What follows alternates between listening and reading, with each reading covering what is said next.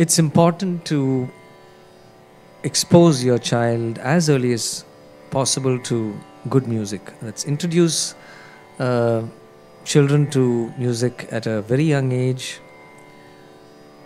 Play different genres of music around the house. I mean, inside in the house, when you're going out in the car, always get them to listen and explore various sounds and rhythms as well, because you never know. Every child is gifted. I think every child is gifted, and God has given something to every child, and you need to tap that, and only a parent can understand that and discover that. And so it's very, very important to give the child that opportunity to listen to those different, to listen and explore the various sounds and rhythms. And I'm sure the child will pick it up and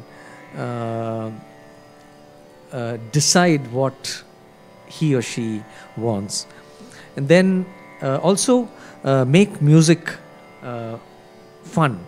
It's very important when they're young. It's very important to make music really fun and interesting, because otherwise they get because they don't have the patience. Children, they don't. When Uthara was a child, we put her for music class when she was 5, and she went there, and she never used to sit and sing. She used to jump around, she used to play with the dog. There was a dog in the house. So she used to go there actually to play with the dog, not to sing. So she used to go jump around on the sofa, she'll go jump here, then she'll jump there. Then, but the teacher was so sweet. She said, no, let her just do what she wants. And let her, but she was listening. Actually, she's listening to the class.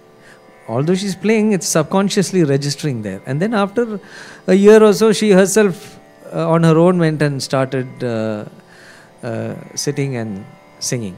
So it's very important to make it, don't stress your child. So incorporate music into playtimes. You can do some antakshari, fun antakshari sessions. So they listen to different songs, different film songs,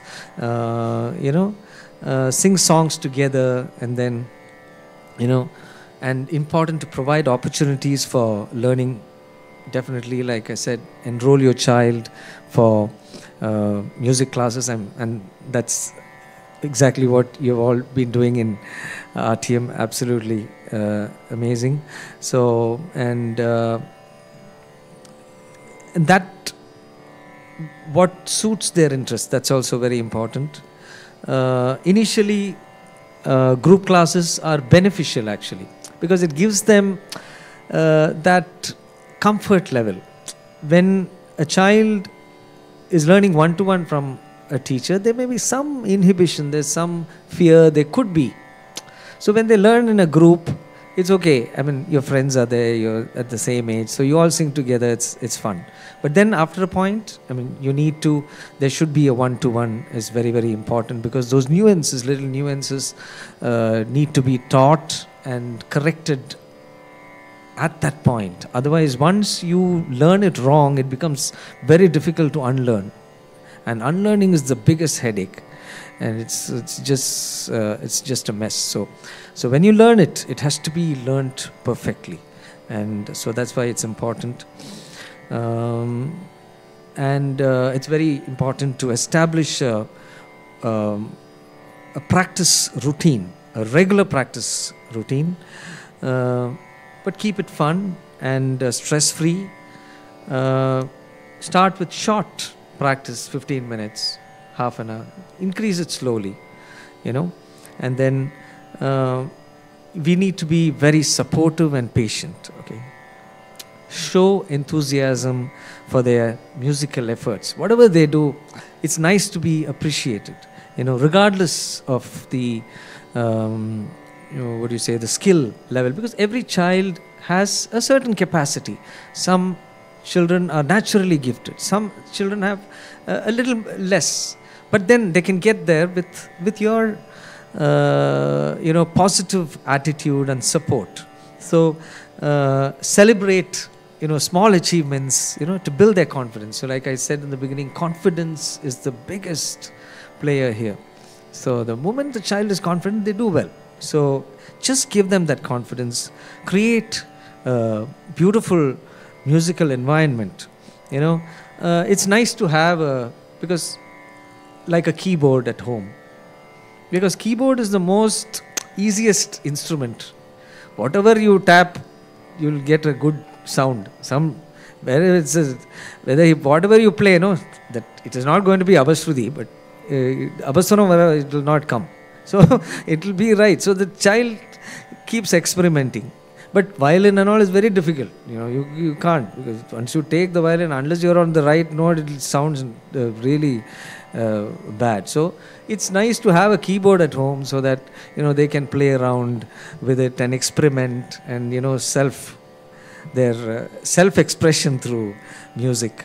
And then it's also important to attend live performances of musicians. Take them to concerts and performances. This can inspire them and expose them to different musical styles. Take them to all concerts: Western, Hindustani, classical, film music.